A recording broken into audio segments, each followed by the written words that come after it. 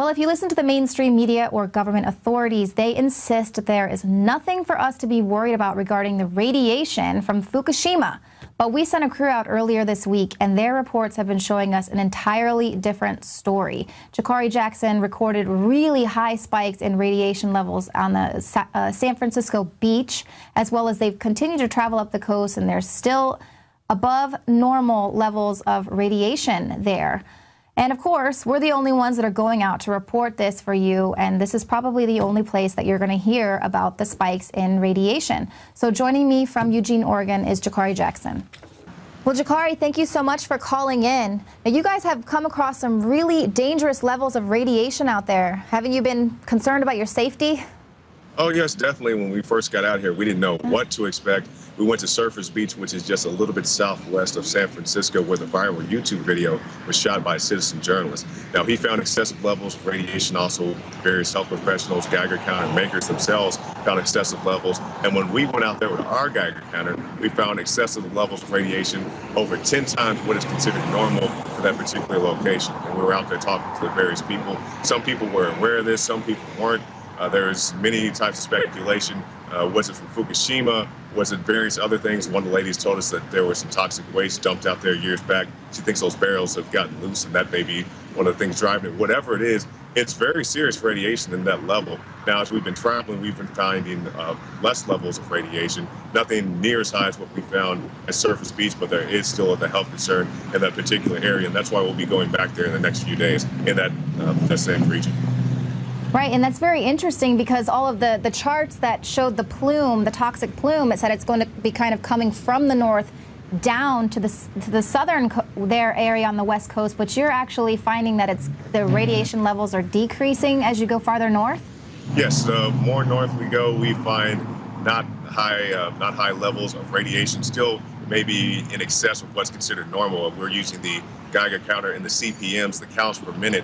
Now in Surfers Beach, where the high levels of radiation were, when we found them about 372, they say the norm for that area is about 30. So from 30 being the normal to what we found, 372, 374, that's a very high reading. Now, as we've been going north, we've been finding readings between 50, 60, 40 in some cases, just period differs place to place, but we haven't found anything as high as we found down south in California. Right, and of course, like as you mentioned before, 30 is normal. Have you guys gone to any fish markets? Have you tried testing out any food that any sushi? Yes, we have various readings, nothing alarming, which is very good for the locals and the various people we talked to. But we tested tuna, we tested sea crabs. Now, one of the things we've been encountering is the lack of bluefin tuna. And one of the shop owners we talked to while we were still in California said he doesn't carry bluefin tuna because it carries high levels of radiation, and he was aware of this as a shop owner, so he doesn't carry it. So it's good to see that people know about this, they're aware of this, and they're taking steps. Even the fisherman we talked to today, not too long ago, a little bit south of here, he was telling us that he's aware of these things and he doesn't want to capture those kinds of fish and definitely not sell those to his customers. Right, and you actually ran into some fishermen who I think they'd been there like 40 years and said that they actually saw some glowing jellyfish. Yeah, we talked to several of the various fishermen there at Fisherman's Bay south of here. We're in Eugene, Oregon, the home of the University of Oregon. We were south of here today, and we talked to various fishermen in that area at Half Moon Fisherman's Bay, and they told us they had seen some strange anomalies. One gentleman told us that he saw some Fukushima debris come over here, some debris from Japan. And I asked the gentleman, how do you know that this is from Japan? He says it has Japanese writing. We also talked to fishermen. They said they've been catching jellyfish, which to them looks strange. They say the guys we talked to have been fishing for 9 years, 4 years respectively. And also other people who saw other anomalies, such as a gentleman we saw on a beach there at Fisherman's Bay.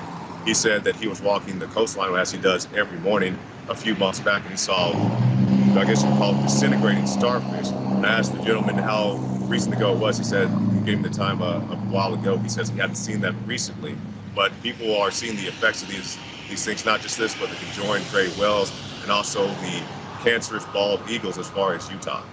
Wow.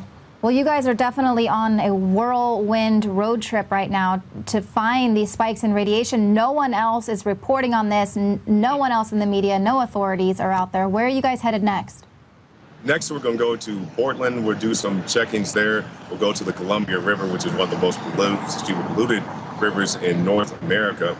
And then we're going to go back south to California. We'll go to McClellan Air Force Base and also some other areas before we go to our final destination, San Diego, then come back to Austin, Texas. Well, you guys be safe out there. We're definitely very thankful that you're out there doing this real news to let people know the dangers that are out there. But of course, you guys, please be safe. We will be safe, and we definitely want to expose this. And as we talked to the gentleman we spoke to today, Tyler, live on the Alex Jones radio show, he's thankful that we're covering this because, like you said, you can't get this news anyplace else. All right. Well, thank you, Jakari. All right, thanks, Leanne. All right. Well, that's our crew out there getting the real news for you. And it looks like we're going to have to hope that Obamacare covers all of the radiation cases that are probably going to be cropping up all along the West Coast here in the future. Now, if you want to continue to get more truthful news like Jakari Jackson's reports there from the West Coast, please go to Prison Planet TV and become a subscriber. We've got tons of reports, the nightly news. You can get the Alex Jones Show live, movies, rants, the books, and we are still running that special where if you sign up for an annual subscription, you can get 5 months free. And as always, you can share your username and password with up to 11 people at the same time. So that's pretty awesome. Thank you guys so much for tuning in tonight, and we'll see you here Monday, 7 p.m. Central.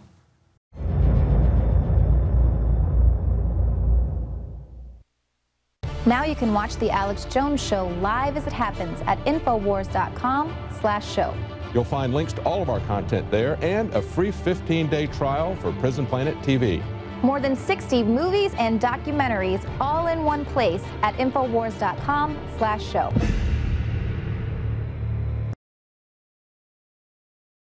The facts are in. The studies are legion.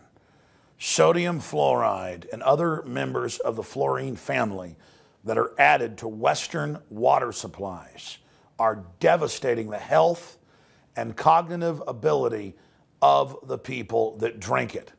So the question is, why are the social engineers adding it to the water? Simple. Dumb down the host population that the parasitic technocracy is feeding on. We developed Fluoride Shield to be the highest quality, highest standards because I use it every day and my family uses it every single day. Let's take a closer look at the ingredients that make up this special proprietary formula. Tamarind has been celebrated for its ability to immobilize toxic fluoride residues, while zeolites have a long history of attracting and holding toxic compounds.